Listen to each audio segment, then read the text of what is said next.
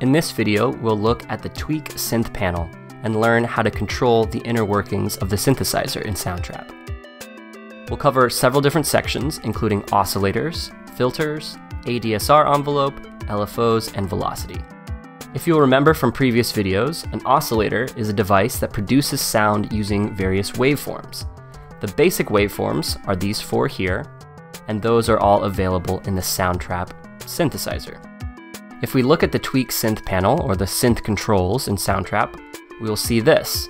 On the far left, you can see the oscillator section with two oscillators and a place to choose your waveform here. So each oscillator can have a different waveform. Then you will see the mix section where we can control the balance of both oscillators. If the slider is at the very top, you're hearing only oscillator 1. If it's at the bottom, you'll hear only oscillator 2. And if it's in the middle, you'll hear an even balance of both oscillators. We'll skip the filter section just for a moment and we'll look at the amplitude envelope. So this amplitude envelope controls the amplitude, or the volume, of the sound over time. You have four parameters: attack, decay, sustain, and release. We'll come back to these and look at them in a little more detail in just a minute. Now let's look at the filter tab. So you'll see the filter tab also has ADSR controls, but these are specific to the filter. So it's not the overall volume like this section. These ADSR control how and when the filter operates. Below that, we have the type of filter, so we can choose between different types of filters. We have the cutoff, resonance, envelope, and keyboard tracking controls here. The most important is probably the cutoff. That determines at what point does that frequency change and what is the tonal quality of that filter. Next, we have the LFO section, and we have two LFOs. You can choose the type of LFO, the rate, amount, and what it's controlling right here. You can also have the LFO sync to the Soundtrap project tempo, and you can turn this on and off with this control right here. In the velocity section, we have three controls of gain, cutoff, and envelope, and this basically means how much is the velocity of a given track controlling each of these parameters. And then finally, at the far right, we have gain, which is a final gain control or volume control for the synthesizer. In just a minute, we'll look at this panel inside the studio to help you understand it better. The four main types of filters are high pass, low pass, band pass, and notch filters. A high pass filter looks something like this, and you should notice that the x-axis is frequency. The lowest frequencies would be on the far left, the highest frequencies would be on the far right, and this filter, as the name suggests, allows the high frequencies to pass through, but it cuts the low frequencies. Anything on the bottom right of this black line will be able to pass through. Anything to the left will not pass through. This is a low pass filter, which is just the opposite. It allows low frequencies to pass through, so everything on the bottom left would pass through, and anything to the right of that black line would not pass through. Here's a band pass, which is essentially a combination of the two. So it's cutting low frequencies and high frequencies, and you're hearing what's left over in the middle. And then the notch filter is basically the opposite of that. All the lowest frequencies and high frequencies remain, but a specific set of middle frequencies are cut here. The next thing is the ADSR envelope. This includes attack, decay, sustain, and release. The attack is the time taken for the initial increase of level or volume from 0 to peak, beginning when the key is pressed. Decay is the time taken for the following rundown from the attack level to the designated sustain level.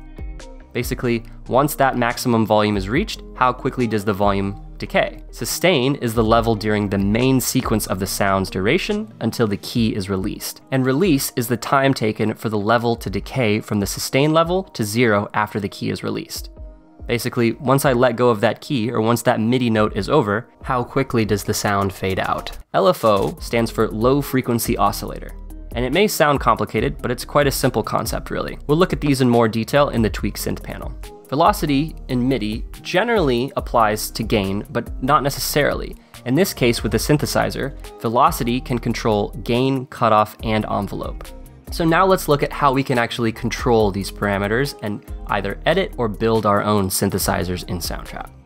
So we'll make a new track and we'll go to synthesizer. And this is only true for some tracks. Only tracks that are actually synthesizers will have this ability to tweak and to be able to see all these controls. If you go to a sampled instrument, you won't have these same controls. I'm going to switch to this synth up here and look at some of these controls. So here in the first oscillator, we can see a square wave is selected. In the second oscillator, a noise wave is selected, and we have the balance set to be mostly oscillator 1, so we're mostly hearing a square wave. Let's take a listen really quick to hear what this sounds like.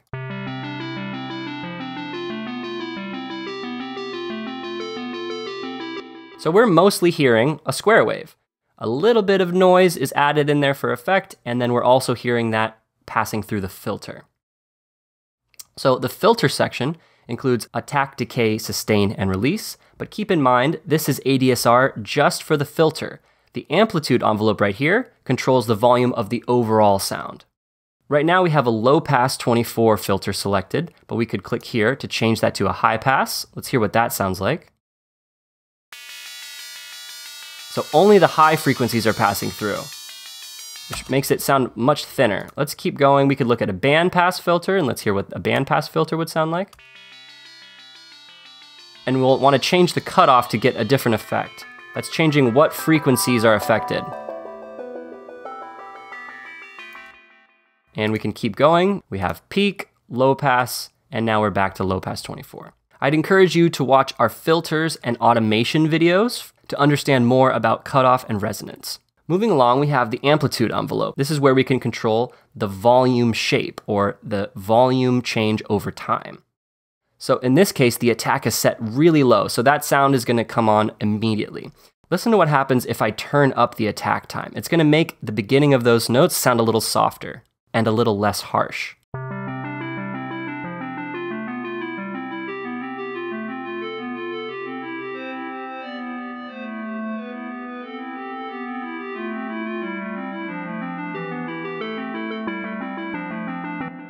So when the attack is low, meaning it's very quick, those notes have a more prominent attack. The articulation is a little stronger. If I change the decay, that's going to change the volume directly after that attack point is reached.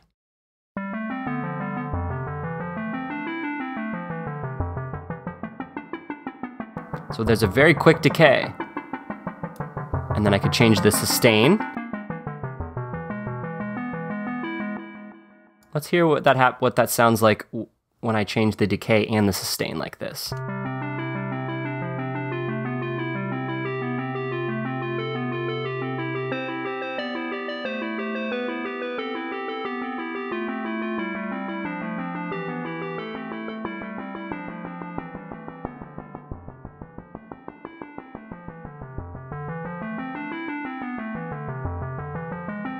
And then finally, the release means after that note is done, either I let go of that key or the MIDI note has ended, how quickly is that sound going to release? For this, it's probably easier to hear a note played by itself.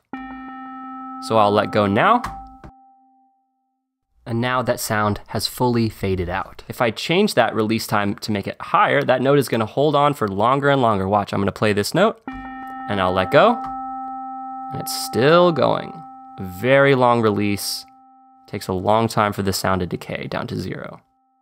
And if I turn it all the way down, as soon as I let go of that note, the sound will stop.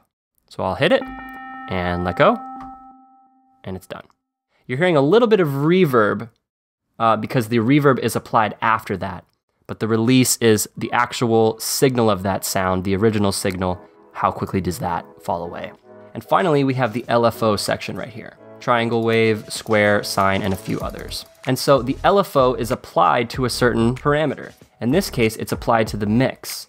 So if I want to change this, I could change this to amplitude, and I'm going to turn this LFO on, and I'm going to turn the amount up. So this is going to make it very obvious what's happening here. If I were to imitate the LFO, I would take a volume knob and I would turn it up and down slowly, at a low frequency, a very low frequency, like maybe 1 or 2 times per second. But the LFO does that for me. So I could apply the LFO to the pitch of oscillator 1 in this case. And that's gonna basically make the pitch of oscillator 1 slowly move up and down according to the LFO.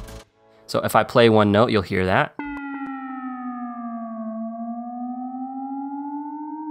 And it's very, very slow. I can turn the rate up, which basically turns up how quickly the LFO oscillates.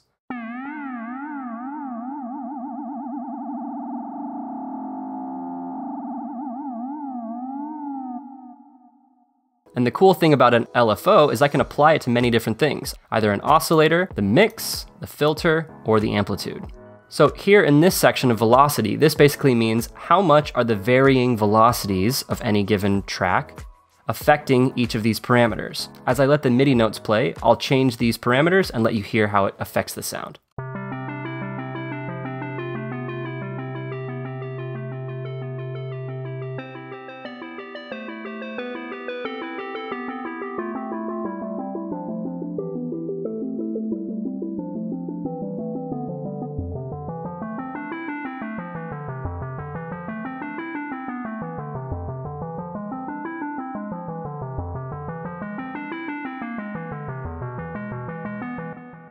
So hopefully you're starting to understand what all of these knobs do.